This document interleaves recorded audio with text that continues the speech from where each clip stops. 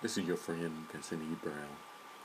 Um, One thing that gets me is the stupidity that is inherent in certain factions in our country.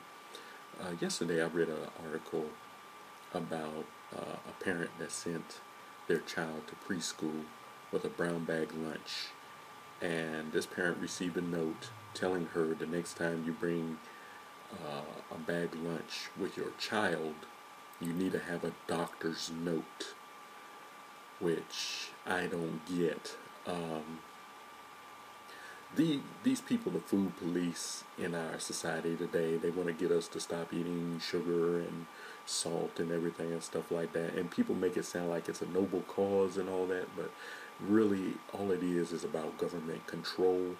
The government thinks they know what's best for you, so they want to go around and tell you, what's best for your child and everything. You bring in a bologna sandwich from home, and they want to tell you, no, you shouldn't be eating that. Here, have some chicken nuggets.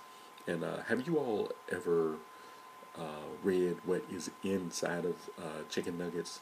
Those fried chicken nuggets and everything. I don't think that is something that you would want to feed your child. And folks, by the way, when a child brings a bag lunch from home, typically that lunch is healthier than what that garbage that they offer them in school. And see, this is the garbage that's going on today. You got Michelle Obama talking about, we need to eat healthier and everything, but she's still stuffing her face with chili fries and things of that sort. And we live in a do as I say, not as I do type of society. But, stuff like this just frustrates me. It boggles the mind. Why in the world do we let people this stupid to tell us what to do?